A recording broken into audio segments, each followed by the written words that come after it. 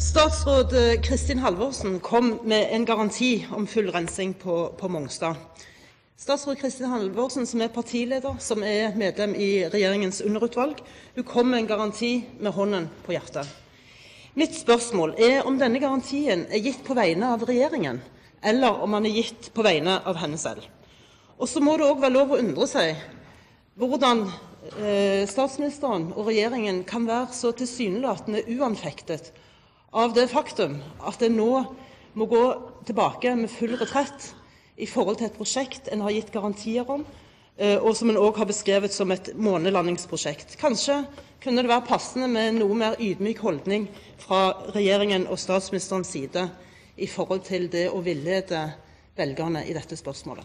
Statsminister Stoltenberg, vær så god. Vi går videre med prosjektet, og det gjør vi for det første ved at vi altså går videre med trinn 1, og det er helt klart meningen at dette skal gjøres i 2 trinn. Og som jeg sier, når dette prosjektet ventes står ferdig i 2012, altså trinn 1, så vil det være verdensledende på sitt område.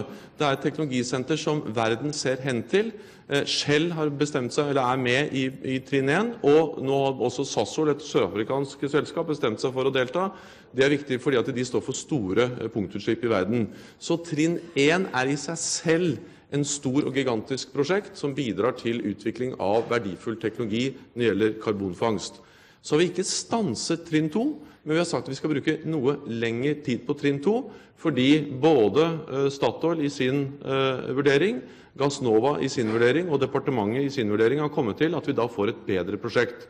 Jeg mener at vi har gjort miljøet en bjørnetjeneste hvis vi hadde gjennomført et dårlig prosjekt på Mongstad trinn 2.